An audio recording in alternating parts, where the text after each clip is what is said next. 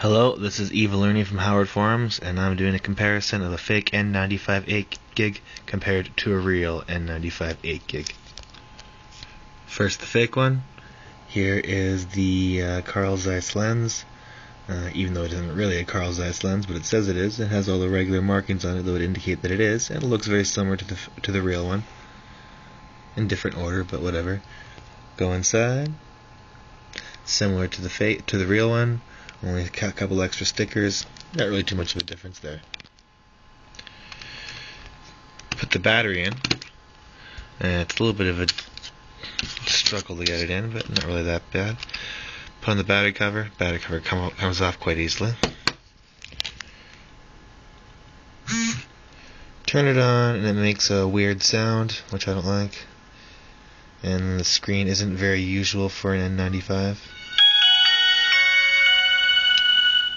Notice a little bit of a difference with the startup screen, a little bit of an error, a little bit faulty actually. Not faulty, just shoddy, I should say, that's the proper word. Alright, now the real one. Battery goes in a lot smoother. Put the backplate on, it stays on. For some strange reason, its battery's turning on its own. Sorry, the phone's turning on its own as soon as they put the battery in. I think it might have something to do with me putting the battery inside of the fake one. A little bit unsettling. Notice the difference in the startup screen. A lot smoother. If you saw it up close, you would notice that this looks a lot better. The screen on the real one's way better.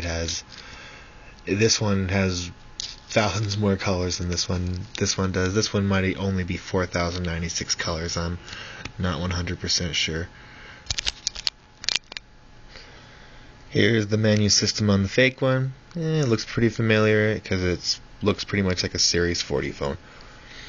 This phone actually looks very, very much like a real N95, almost to the T. But when you turn it on, there's major differences. No Symbian. Yeah, it's almost like they took a Series 40 operating system and they put it in an N95, which nobody wants.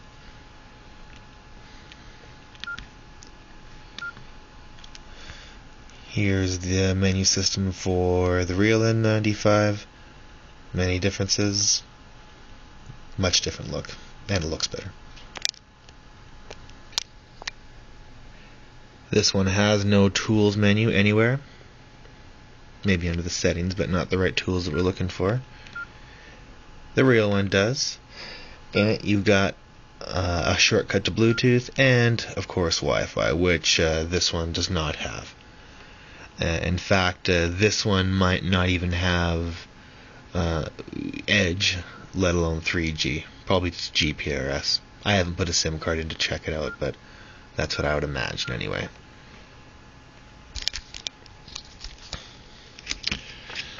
I was going to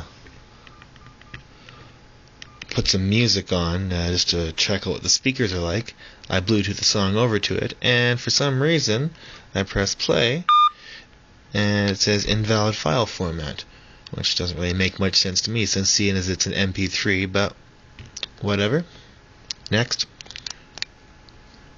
A curious thing that I noticed is that even though it's marked as the N95 8GB, it says under the memory clearly 243 megabytes, which is nothing compared to 8 gigs, so that's blatant false advertising, even if it is a knockoff phone. One thing I noticed about the fake one, which is a small plus, is that it's a lot lighter. Not a lot, but, noticeably lighter. We're talking about cell phones here, a little is a lot. So yeah, that's a small upside. Of course, it does a lot less as well, so who really cares? On the fake one, you try and use the shortcut for the camera, and for some stupid reason it doesn't work. So in other words, if you want to get into the camera, you gotta go through the menu system or some other way, and go into the camera. Now the stupid thing is that the zoom doesn't work. If there even is a zoom.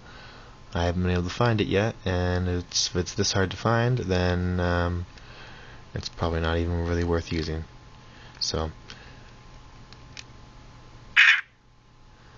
I don't like the sound that it makes. Of course, that might be able to be changed as well.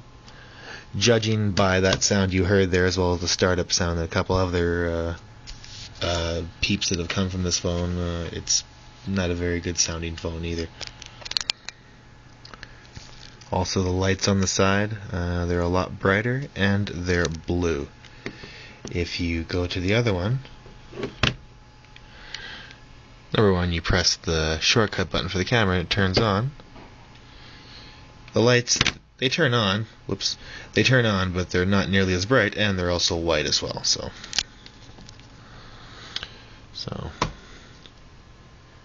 you can zoom with it. It's not a very good comparison, but zoom in and out, so and a lot more obvious as well. Also, when you take a picture, it has a better flash, and of course a much better picture, and not the annoying sound. Another thing worthy of note is that on the fake one, the screen is misaligned. You can't tell as well because it now says 12:52 on the clock, but when there's a 0 in there, it clearly has a space where a signal bar is going into the clock. So, yeah, another small quirk with this one. It only, like I said, I believe it only has a 4096 color screen. Another thing I didn't really like with this is that the menu system is really slow, annoyingly slow too. You compare it with the real one. Here's the other menu for it. It moves a lot faster. Even though it's a lot different menu system, I believe there's different sort of programming or whatever that you can get for this, for the right menu system. This one's clearly going a lot faster. Last but not least, or maybe least actually, it's not really that important, the turn off. That is not a Nokia sound. It also takes a little bit longer to turn off as well. Here's me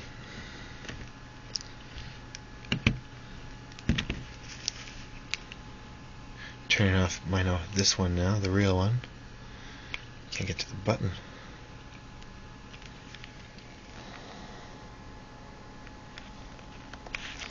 Having some trouble here. There we go.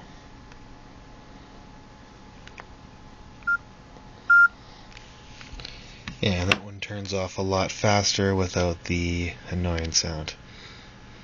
So yeah, that's basically it. Those are the comparisons of the fake N95 8GB and the real one. So on the outside, as you can tell from looking at it right now, they look almost exactly the same. However, one on the inside is not what it seems. So if you can avoid the fake one, do it. Have a nice night. Bye bye.